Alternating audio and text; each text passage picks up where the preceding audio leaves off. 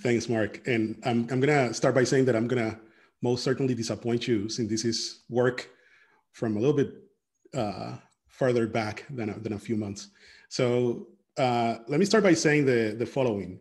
In many machine learning problems, you have data sets in which each point in your data set has a geometry to it. So for example, these are shapes from a data set of human 3D models. And then the data is a collection of 3D meshes of different subjects in different positions.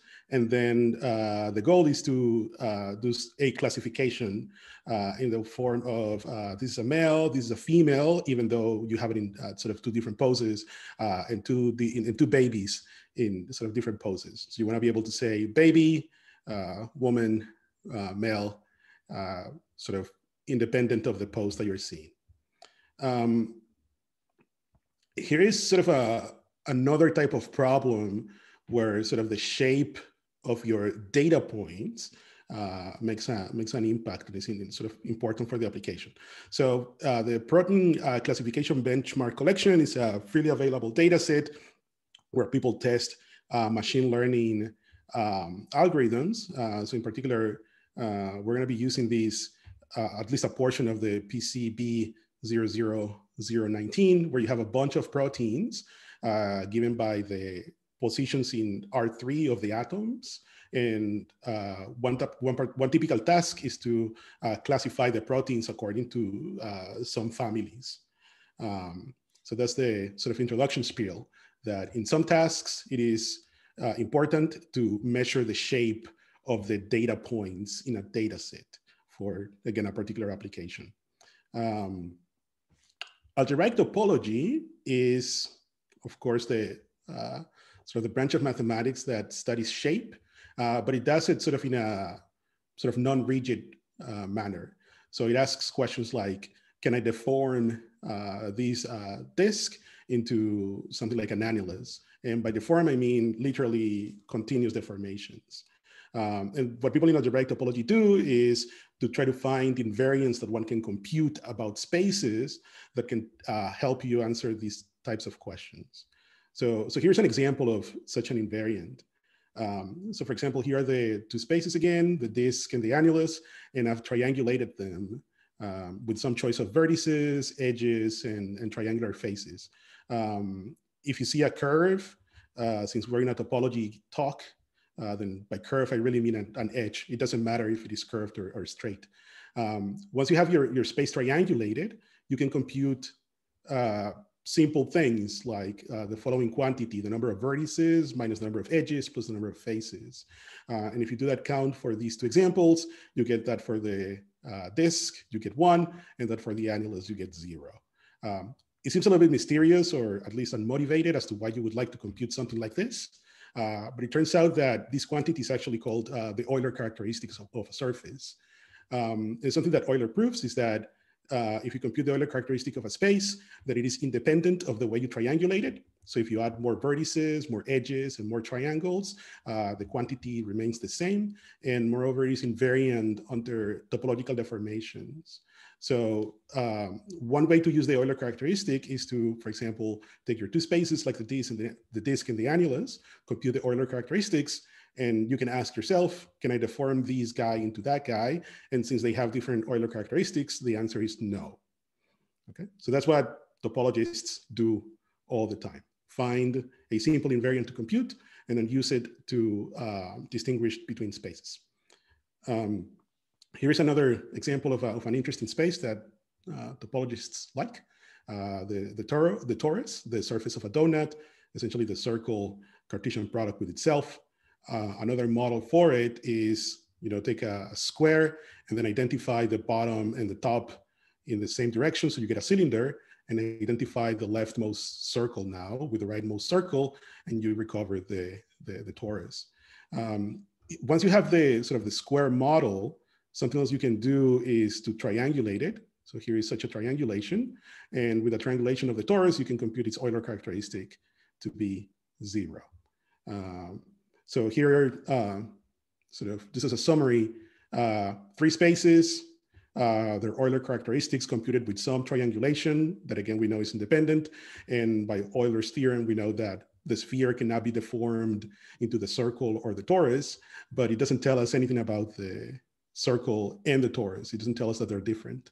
I'll say a little bit more about this in a moment, but for now, I want to show you an application of the Euler characteristic to a machine learning task. So here's a cool paper from 2014 by Richardson and Berman, where they use the Euler characteristic to actually distinguish between geometric shapes. So here's how it goes. So they take for each sort of geometric shape, so this is a 3D mesh. What they do is they compute a function on the vertices of the mesh. In this case, they compute curvature, and they do the following. For various threshold values, they say, okay, just give me the values of the mesh where the function, in this case, the curvature, is above a certain threshold value, in this case, 0.05. And then the part of the mesh that you recover is in red here on the right-hand side. And what they do is that they compute the Euler characteristic of the set in red, and they do that for different threshold values, okay? So to summarize, geometric shape, function on it, real valued function on it, and then Euler characteristic for the super level sets of the function for different thresholds. So here's a comparison of how these Euler curves look like for different sort of shapes in different, let's say, poses. The horizontal axis is the threshold value, and the vertical axis is the Euler characteristic that you get when you threshold by that value. All the Michaels, so this is a person, all the Michaels are in red, all the dogs are in blue, and all the horses are in green. So you can use these curves as signatures to classify these 3D shapes. And here are some of the results that they present. So you get pretty high accuracy with a very simple topological invariant, the Euler characteristic or the Euler curve. And the way you do it in real life is by taking sort of this multi-scale approach combined with a topological feature. So this is going to be the sort of the theme of the talk. It's going to be sort of a topological descriptor in a multi-scale fashion for classification and machine learning tasks. A quick question on that. Yeah, go ahead. Figure. Was that a two-dimensional simplex? Yeah, so it's a two-dimensional, yeah, exactly. So a two-dimensional simplicial complex. You have vertices, edges, and triangular faces. And then from there, from each one of those, you compute the Euler characteristic for a certain sort of subset of that, given by the threshold value. Okay, thanks. Okay, great, thank you. Okay, cool. So as we saw a little bit earlier, the Euler characteristic is just not powerful enough to distinguish sort of even spaces that ought to be different, like the circle and the torus. Like the torus is something two-dimensional, you know, it ought to be different from the circle, at least topologically. So here's something else that topologists compute. It's called the Betti numbers of a space. And what it captures is the number of holes in different dimensions that the space has. Let me just go through these slowly and hopefully it'll make sense as I go through. Betti 0, so for n equals to for n equal to 0, measures the number of zero-dimensional holes. So what is a zero-dimensional hole? It's a connected component. In other words, Betti 0 measures the number of connected components that your space has. The sphere is connected, therefore Betti 0 is equal to 1. Similarly, the torus is also connected, so Betti 0 is equal to 1. Again, one connected component. Now, Betti 1 measures the number of one-dimensional holes in the space. What is a one-dimensional hole? It is a closed curve that doesn't bound a two-dimensional piece of the space. So it's a hole in the space. So notice that anytime I draw a closed curve on the sphere, there is always a two-dimensional cap bounded by that curve. So that means that the sphere doesn't have one-dimensional holes. The torus, on the other hand, has essentially two different one-dimensional holes. One of them is the horizontal direction, and the other one is the vertical direction. So if you draw the closed curve here in the horizontal direction, there is sort of nothing inside it. Betty 2, again, measures the number of two-dimensional holes in the space. So if one dimension is curves, then two-dimensional is surfaces. The sphere itself is a closed surface that bounds sort of a three-dimensional void. And that's why Betty 2 of the sphere is equal to 1. Similarly, Betty 2 of the torus is equal to 1 because the torus itself is a closed two-dimensional surface that bounds a three-dimensional void in the middle. Okay? And then the theorem that one can prove is that, in fact, the Euler characteristic is the alternating sum of the Betty numbers. So in that sense, the Betty numbers are a bigger invariant than the Euler characteristic because one can get the Euler characteristic from the Betty numbers. The Betty numbers are also invariant under topological deformations. And for example, it tells us that the sphere now is clearly different from the torus. And moreover, it now allows you to distinguish between spaces like the circle and the torus, which were before sort of unclear because the Euler characteristic gave you the same answer. Sorry. I think somebody has their mic on. 232. Okay. Yeah, I hear Portuguese in the background. Muito obrigado, viu? Valeu. Indeed. We'll move on. So the whole point of this slide is just to say that even though the Euler characteristic might not be enough to distinguish certain spaces, the Betty numbers now give you a little bit of an oomph because they can now distinguish between things that were not clear before. Okay, so now let me go back to the world of data, which is perhaps what people care about in this audience, and in particular, this idea of persistent homology. So here's a data set, just a collection of points, some finite metric space. And again, if you look at it on the plane, it looks like it has some sort of circular pattern.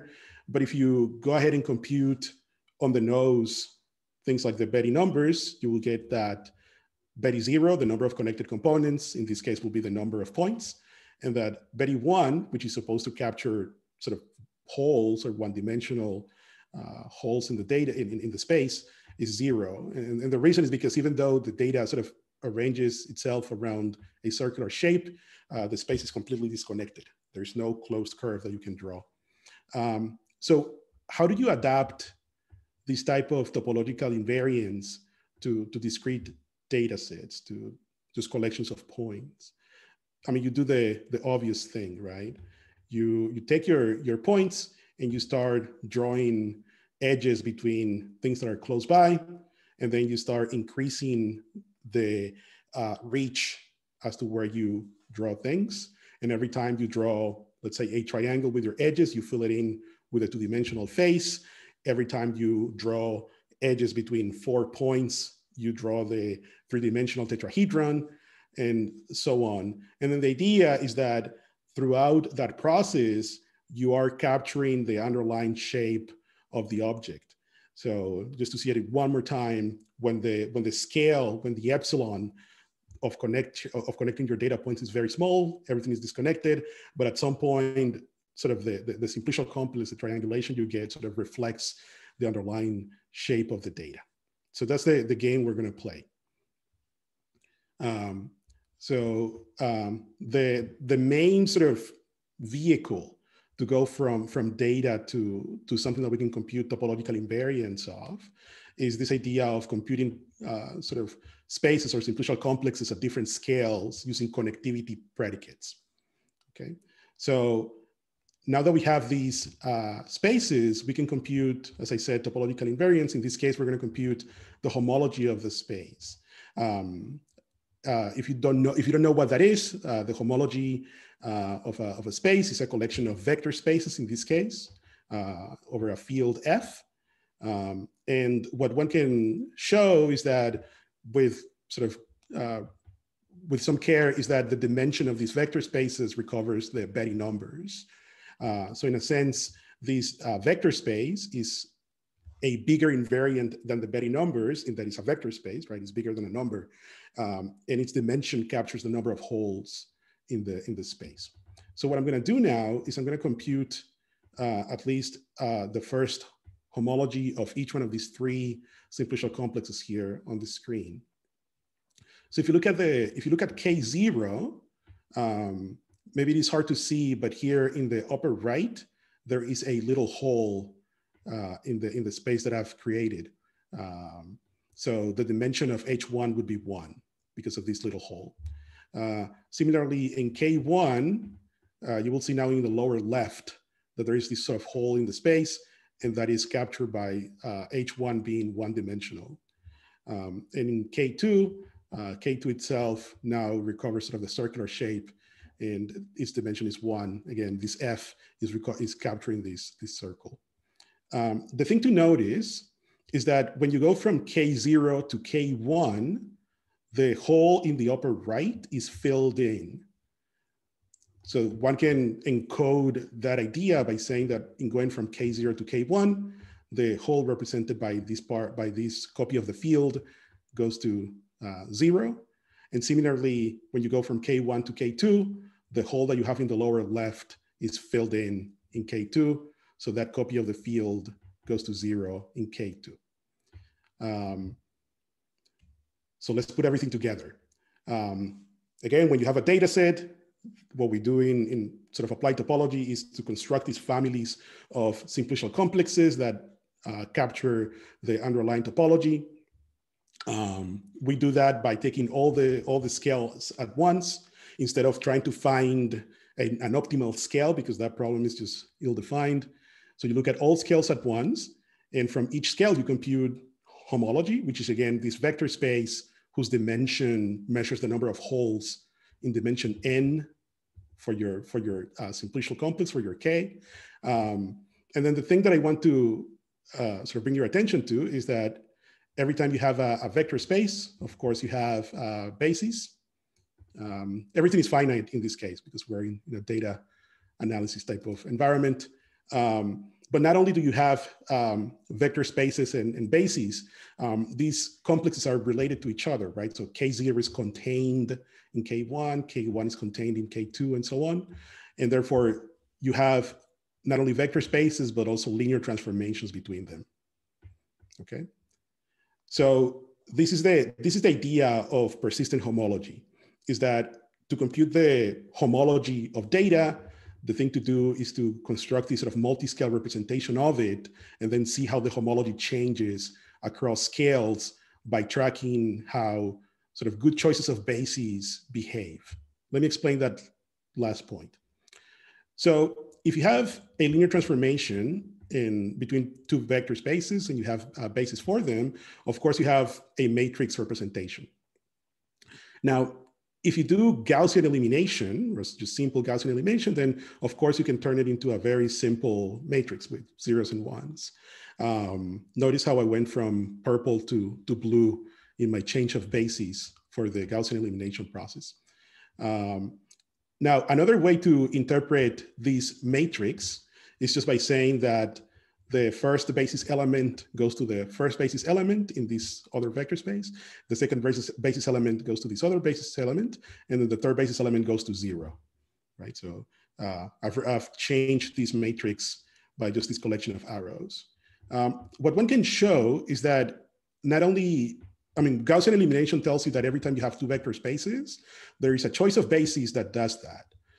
What one can show is that if you have a family of vector spaces, then you can do that sort of all at once, right? You can choose bases consistently across all these vector spaces in such a way that one basis element goes to another basis element or goes to zero. Notice that I'm not saying that a basis element goes to a linear combination of the others. That is trivial. I'm saying a basis element goes on the nose to another basis element or to zero, and there are no clashes. Okay, so there's this very cool paper from a while ago, Computing Persistent Homology, showing that the computation of sort of the consistent computation of all these bases is actually essentially computing the Smith normal form of some matrix. And therefore, one can implement actual algorithms computing sort of these representations. So to summarize,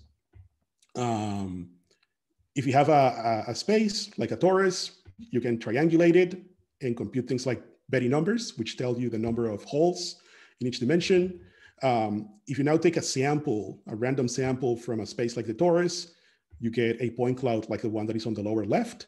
And if you wanted to recover the underlying topology of the space that underlies it, then you play the game that I just outlined.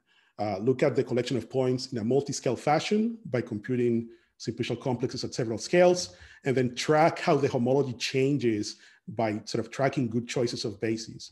And what you get is the sort of representation that we call the barcode, that essentially has these horizontal lines, which represent basis elements in the homology being put in correspondence across scales.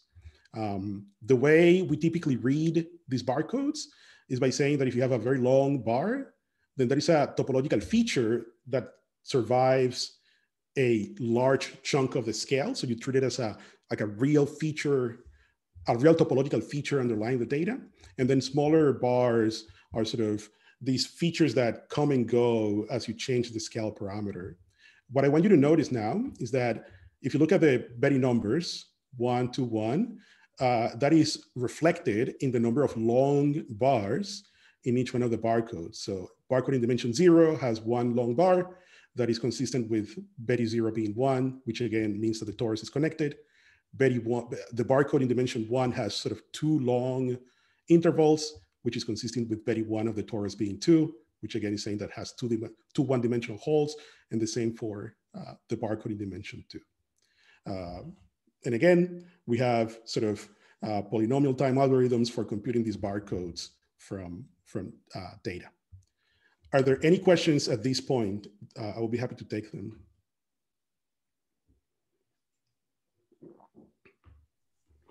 Yeah, if any questions come up during the talk as well, feel free to put them in the chat or to just interrupt Jose as he's talking as well. Yeah. Okay, cool. Let's plow ahead.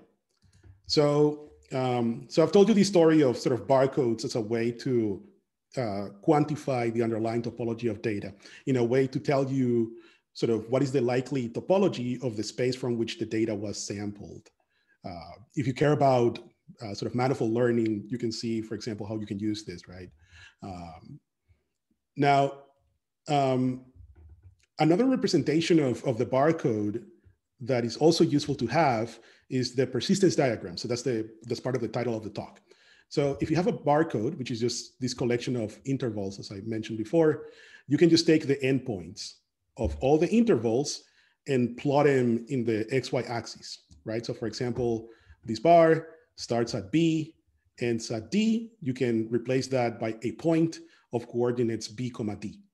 And if you do that for each one of the bars, you get a collection of points above the diagonal in R2 that we call the persistence diagram. One thing to note is that you can have intervals, several intervals with the same endpoints. So the persistence diagram is actually a multi-set in the sense that points can come with repetitions.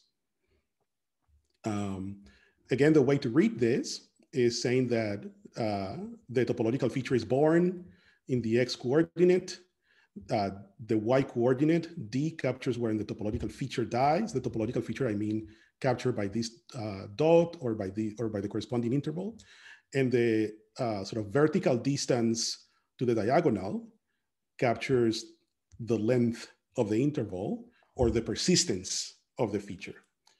The reason why I mention the persistence diagram as an alternative to the barcode is because there are good sort of statistics on persistence diagrams that are harder to interpret for barcodes. Let me explain what I mean by that.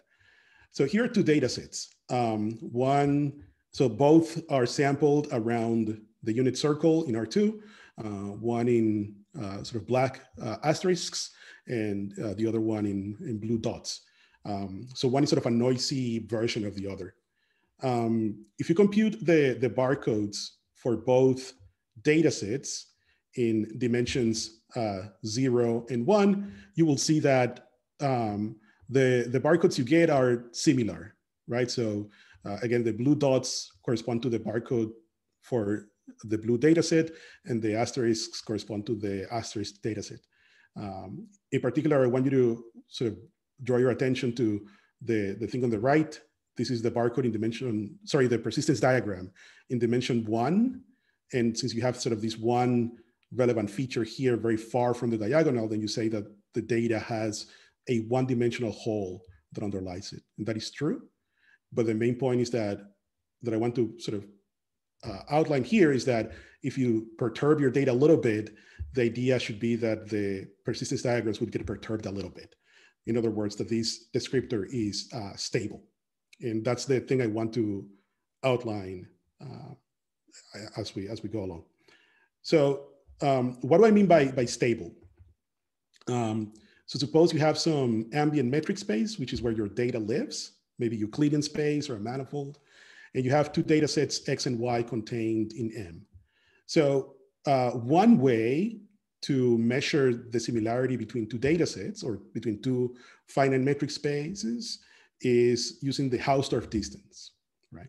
So the Hausdorff distance between two compact metric spaces, sort of compact subsets of a metric space, is the following formula.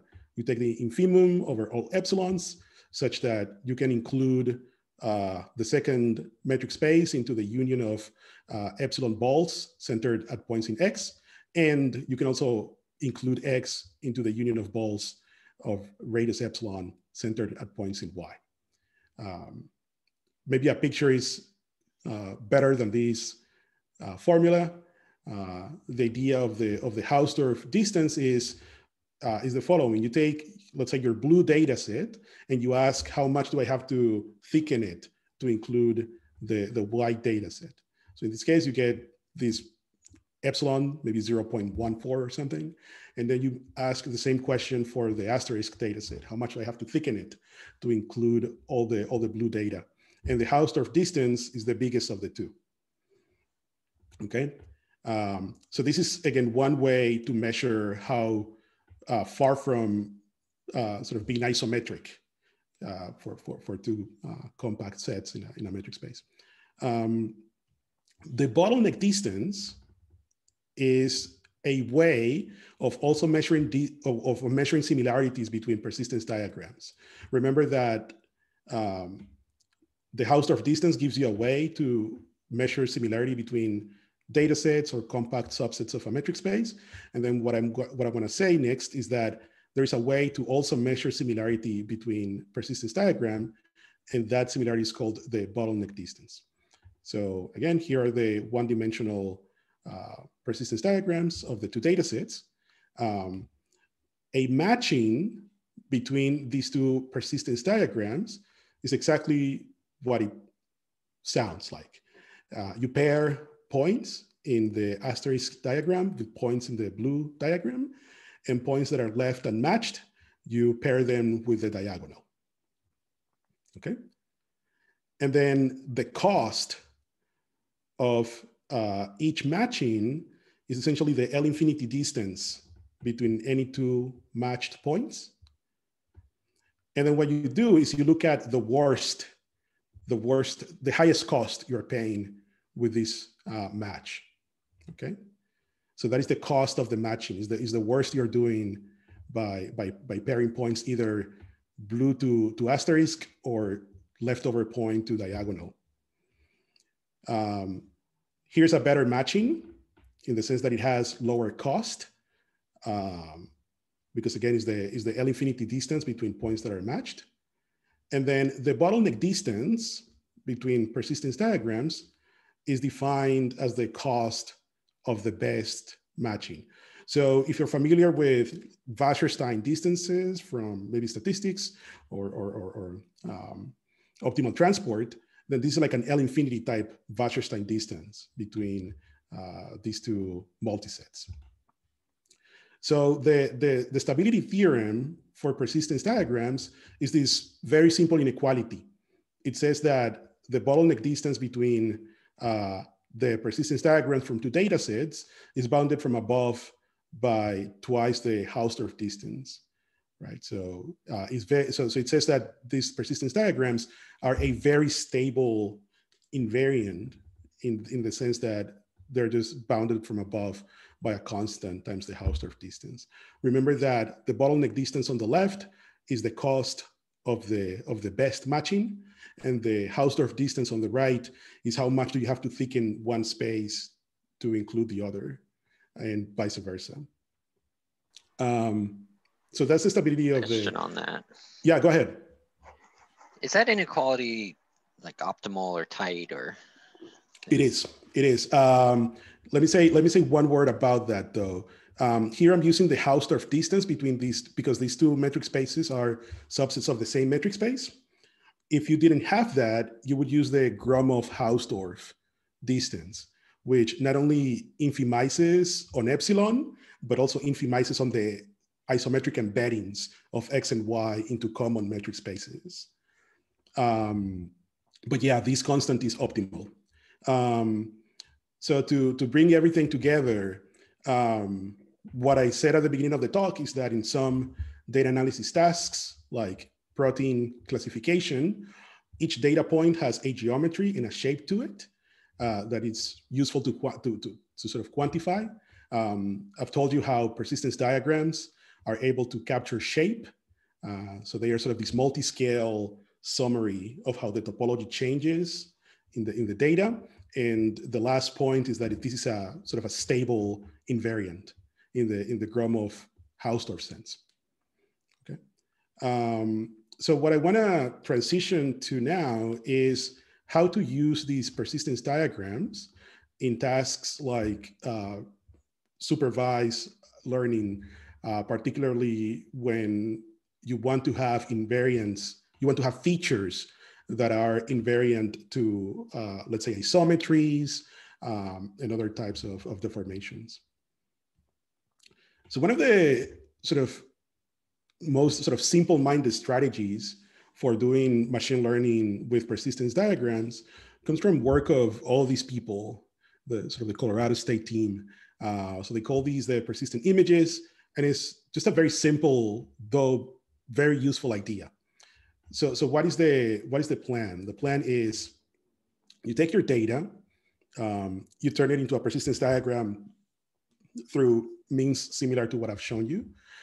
Another type of visualization that is used in practice is instead of looking at the, let's say, wedge, sort of points above the diagonal, you can just do a linear transformation to turn this into something looking like a square. So maybe you do, instead of doing birth versus death, you do birth versus persistence, which is death minus birth. So what you do then is you take these points and you treat them as maybe as a point process or as a random sample. And there is sort of an underlying density function to it, which you can discretize into images and treat the image, the sort of the resulting image as a feature vector, right? So the whole pipeline is take your data, turn it into a topological summary like the persistence diagram, and then from that summary, construct some vectors or features that sort of capture the diagram in some sense. Okay, and this has been very, very useful.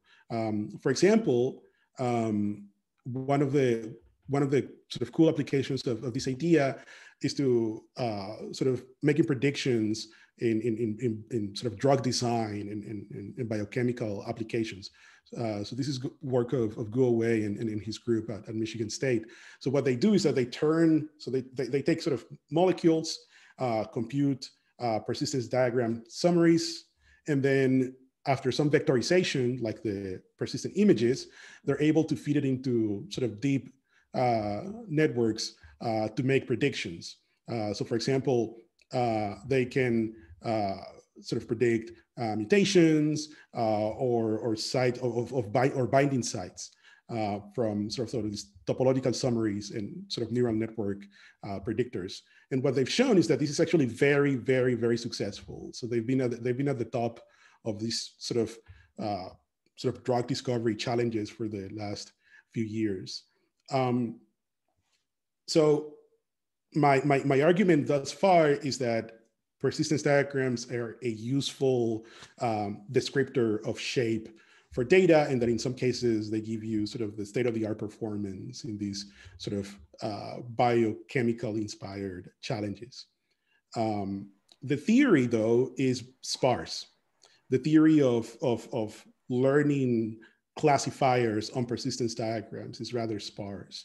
And so that is part of the work I've been involved in for the last couple of years. So putting some math to the question of approximating continuous functions on persistence diagrams using labeled data. You can find this work on the archive. So what is the idea? As I said before, a persistence diagram is a descriptor of sort of multi-scale topology for data. And they live as just collections of points in the wedge, which is just the pairs of points x, y in R2, such that x is less than y and everything is greater than or equal to 0. A persistence diagram, just to remind you, can be thought of as the set of points. Of course, they're locations in the wedge, but they also come with multiplicities, because remember that a topological feature can you can have several topological features that appear at the same time and end at the same time. So points can come with multiplicities. D0 is now the space of all finite diagrams. By finite, I mean that they have finally many points here in the wedge. And then to have the math be sort of a little bit nicer, we complete it to the space of generalized persistence diagrams, which is just a metric completion using the bottleneck distance. So now you have a complete separable metric space, the space of generalized persistence diagrams with the bottleneck distance. And one can actually describe D fairly simply. So what it is the collection of all diagrams, so collections of points in the wedge with multiplicity, such that every time you fix an epsilon diagonal, the number of points above that diagonal is always finite.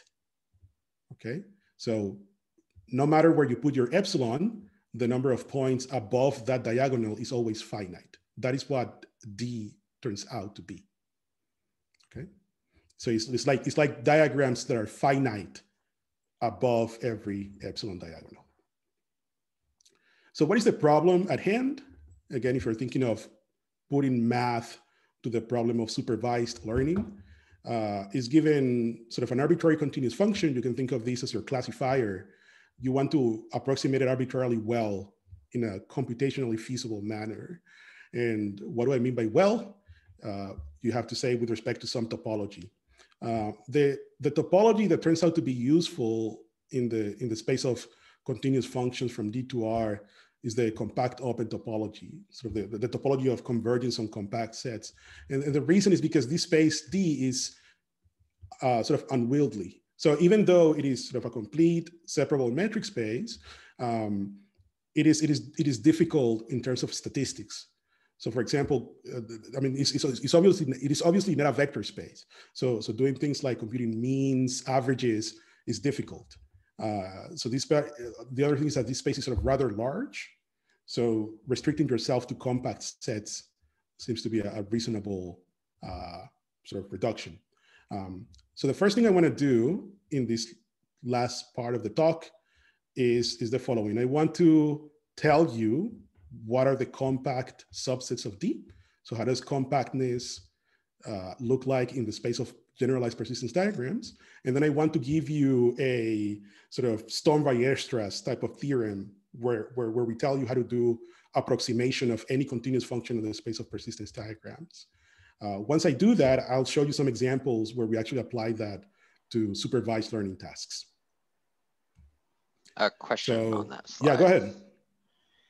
So D are the diagrams, and then F would be basically the neural network, right? For example, yeah, or yeah, like a logistic regression kind of thing, where it tells you, these diagrams are labeled 1, these diagrams are labeled 0. Okay, and you want to approximate this function in some other way, non-neural network way. Okay, so maybe I should be a little bit more clear. So I'm thinking of big F as the ground truth, the thing that you do not have access to, but maybe you have some samples of it, right? So you have some diagrams and you have the labels for those diagrams. What I want to do is to recover, or at least approximate, the ground truth F as closely as possible. For example, with a neural network or with other type of function. Okay. Does that answer the question? Yes, thank you. Okay, great. Okay, so the first thing I want to say is sort of what does compactness look like in the space of generalized persistence diagrams? So this is like a Hain-Borel type of theorem. So the first thing to note is sort of this very simple example. So what I'm going to do, what I'm doing here is I'm constructing a sequence of diagrams. Each diagram, dn, has a single point.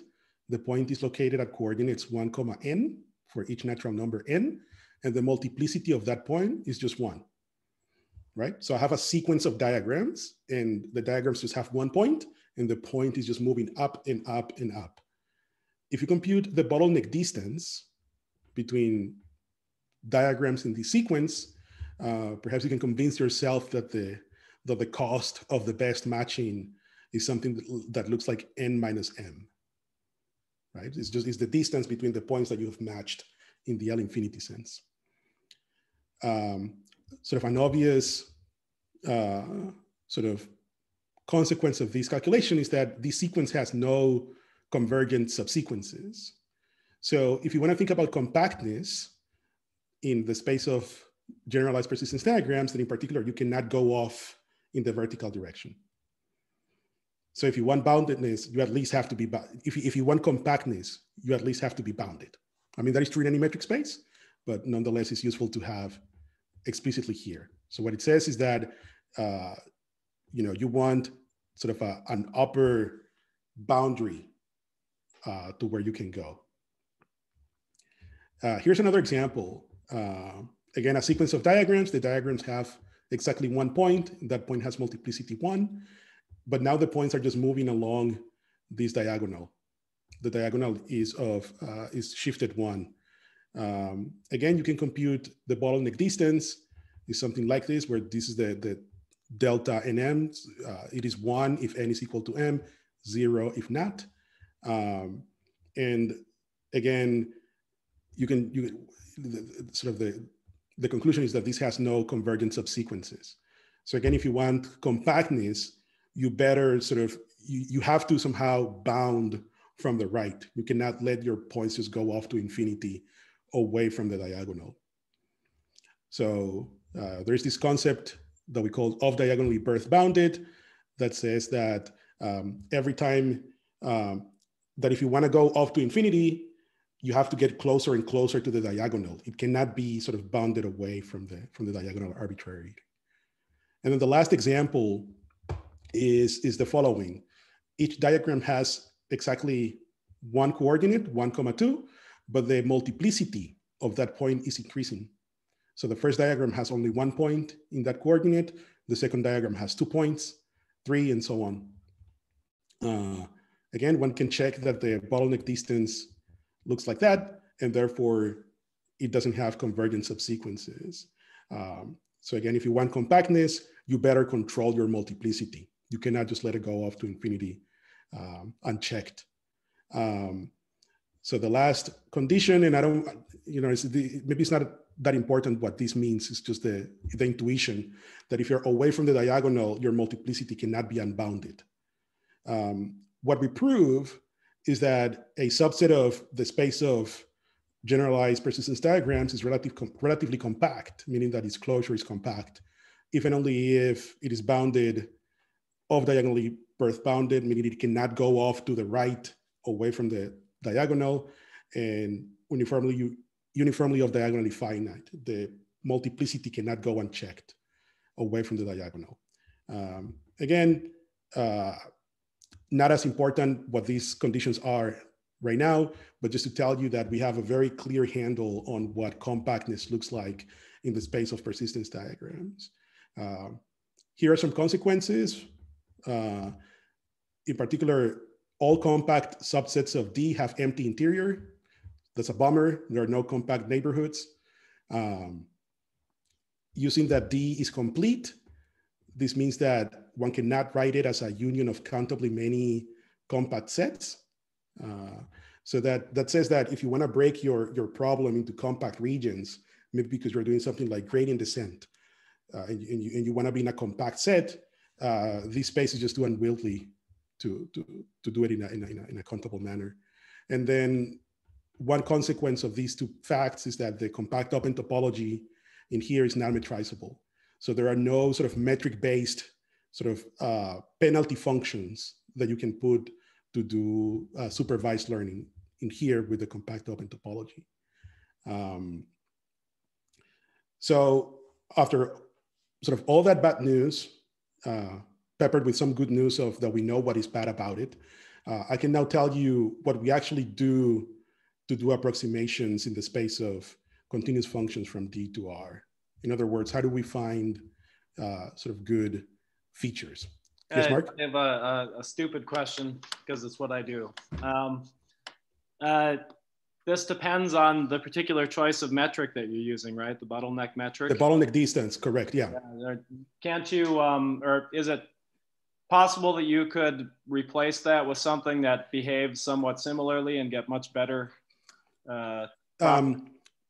Maybe, but there is actually a good reason for choosing the bottleneck distance as the de facto metric. So there is another theorem called the isometry theorem that says that the bottleneck distance is sort of the best choice that there is to capture the geometry of the space of persistence diagrams. There are other things that you can do ad hoc, but this is like a principal choice and turns out to be difficult to deal with. That's just like the nature of the beast. Yeah. Given that the space is compact, though, it seems like anything that's sort of comparable would, and allows you to have compact subsets that are a little bit nicer. Yeah. Good. Yeah, no, but it's sort of the law of no free lunch, right? Like if you can fix that thing, something else will go wrong. Yeah, okay. Yeah. So it's just, it is what it is. I feel you. And we'll just plow ahead. That's what we do, right? I was just wondering. Thanks. Yeah, no, but that's a great question. Yeah, there are. I mean, the answer to that is yes. There are other distances that one can impose. The bottleneck distance has theoretical properties. Why it is like the natural choice for distance on the space.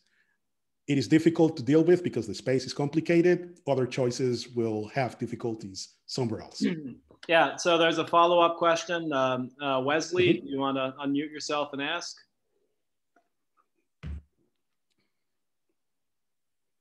Or, okay, all right. So let me, can't unmute, so I'll just read it to you.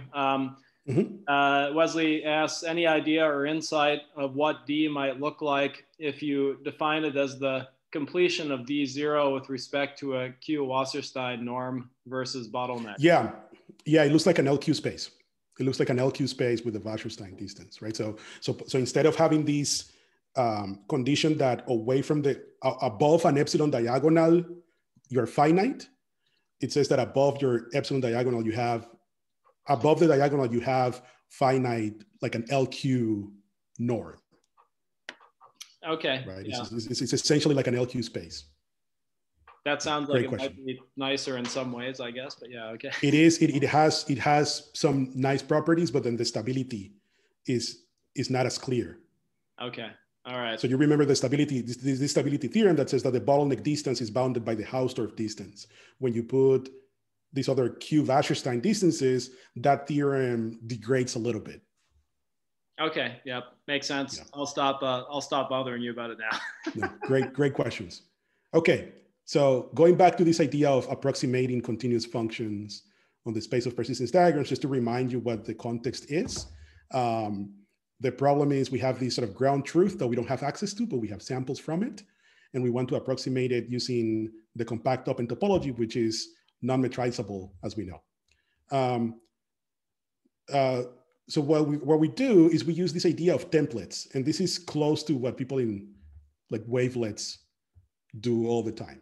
So what is the idea? So a template is just going to be a compactly supported continuous function on the wedge, right? So it's a continuous map from the wedge to the reals, and its support is entirely contained in W, and it is compact. Okay. So the thing to notice is that if you look at the function that takes a diagram, so fix your f, your little f, your template. The function nu sub f that takes a diagram and just take the sums of the values of f on the points that fall in its support, right? So this gives you a real number. Then this function is continuous for every f, for every choice of f in compactly supported functions, right? So I guess the way to think about this, or at least one way to think about this, is that you're sort of turning your diagram into a measure by putting Dirac deltas on the points of the diagram, and you're essentially just integrating against f. That's all it is. And of course, that has to be continuous. So here's the theorem we prove. So we prove that if you take a compact subset of the space of persistence diagrams, and you have your sort of ground truth in that compact set, which again, remember that we know exactly what it is, then given any epsilon, so this is going to be the threshold for your approximation, there are template functions f1 through fn. There exist template functions f1 through fn, and a polynomial in n variables, so that every time you evaluate the polynomial on these real numbers, that is sort of epsilon away from the ground truth f. Again, just let's try to digest what this is saying. So take your template function f1, for example. Okay, so remember that the function nu f1 is essentially for every diagram D, you are sort of evaluating the function f on the points of D. So that gives you a real number. And f1 through fn, so that gives you n real numbers. You plug them into the polynomial p of n variables. This is another real number. And what I'm saying is that the result that you're getting is going to be epsilon close to the ground truth f for appropriate f1 through fn and appropriate polynomial p. Okay. So in other words, what I'm saying is that this set of functions given by templates and polynomials is compact, open, dense in the space of all continuous functions on persistence diagrams. Okay. So this is like a Stone-Weierstrass kind of approximation theorem. It doesn't tell you how to find the f's. It doesn't tell you how to find the n. It doesn't tell you how to find the p, but they exist. So that gives you some warmth and comfort. What we do in practice is that we try to find the supports of the f1 through fn adaptively, like in wavelet analysis. We pick a single f and we move it around by dilating and translating its support. And once you have the sort of some good choice of f's, the polynomial can be found with some sort of linear regression if you have labeled data. So that's the whole game. You find your f1 through fn with some sort of adaptive procedure that has no guarantees, but some heuristics. And then you find the coefficients of the polynomial with some sort of linear regression. And that gives you, in theory, a good approximation to the ground truth in the compact open topology. So I'm going to end with a few examples of these applied to real data, and then we'll just go on our merry ways. So here's an example from maybe dynamical systems. You have the Rosler attractor, which is sort of what you get when you solve this system of equations for different parameters A, B, and C. So on the left-hand side, you have a periodic orbit of the system, and on the right, you have a chaotic attractor from the system. And then what you can try to do is, or at least what the experiment I'm going to describe is, imagine sampling the attractor for several parameters A, B, and C, and trying to determine, is it chaotic, is it periodic, right? So if we watch them with our eyes, of course, it's very simple, saying that this looks like a periodic orbit, and that this looks like a chaotic attractor. But if you want to sort of construct features to do machine learning on these type of data sets, then you have to somehow capture the shape of each one of these attractors. And that's exactly what we do, right? So we compute, for several choices of A, B, and C, we compute the corresponding attractors. We compute persistence diagrams to capture the shape of the attractor. And then we just run sort of this template business to train a classifier to tell you, do you have something periodic? Do you have something chaotic? So here are some of the results. This alpha, this horizontal axis, is something that depends on A, B, and C. There are some dependencies between A, B, and C. But the thing that I want to just draw your attention to is that the sort of triangles and dots are the places or the values of alpha for which we made errors in our classifier. So everything you see in dark blue were sort of correct classification for is it periodic, is it chaotic, and then the triangles and the dots were sort of combinations of the parameters where we made mistakes, and they happen sort of at these boundaries between sort of periodic and chaotic. Here's another dynamical system, the Kuramoto-Shibashinsky. Perhaps I'm gonna skip this to go, to just sort of give you the sort of last couple of examples and tell you how we actually find the templates. So here's the idea. Imagine that you have a collection of persistence diagrams and you have labels for them. So in this case, the color, so each color is a different diagram and the color is the label, right? So think of MNIST. So what we do is we find sort of the regions that are best attuned to each class by doing things like Gaussian mixture models or clustering. If you want to know more about the methods that we use to find sort of these regions, you can look at this paper. But this at least gives you the supports of regions that will be good at separating classes represented by these persistence diagrams. So when we apply this technology to, for example, the data set of shapes, we get sort of classification accuracy in the sort of 90th percent when we want to classify, is the shape a male, a female, or a baby? And again, the input is 3D mesh. We compute persistence diagrams from it and then do classification using these template functions. And in this case, we used SVM, just a simple supported vector machine on the sort of template features. The last data set I want to describe is this protein classification benchmark data set that I started with. So it's a collection of 1,300 proteins, and then each protein is represented by its atoms in R3. You have proteins that have between 1,000 and 2,000 atoms. And we just look at that collection of points in R3, right? So take a protein, look at its atoms, that gives you a collection of points in R3. And then we represent that collection of points in R3 via a persistence diagram. And we use those persistence diagrams across 55 different classification tasks that depend sort of on what the proteins are representing. So here are some examples of the persistence diagrams that you get from particular proteins. And what we show is that we get upwards of 98% average classification accuracy across these 55 different sort of protein classification tasks. And this improves over a previous paper that used sort of handcrafted features and got something close to 82% classification accuracy.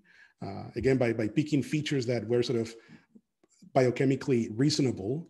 And what we show is that by just using these just sort of automatic sort of region detection and then template features, we get high accuracy across all these classification tasks. So this is all I wanted to say. Here are some papers that that say a little bit more of the details. The message of the talk is that sometimes it is useful to capture the shape of the points in a data set, and that you can do that with persistence diagrams, and that now we have theory and algorithms for doing classification with those features. That's it. Excellent. Thanks a lot. Hold on, my audio is freaking out again. Thank you. Okay, so what I can do is I can leave, come back in just 30 seconds, and then the audio will be okay. Is that fine, Mark? Sure. Give me a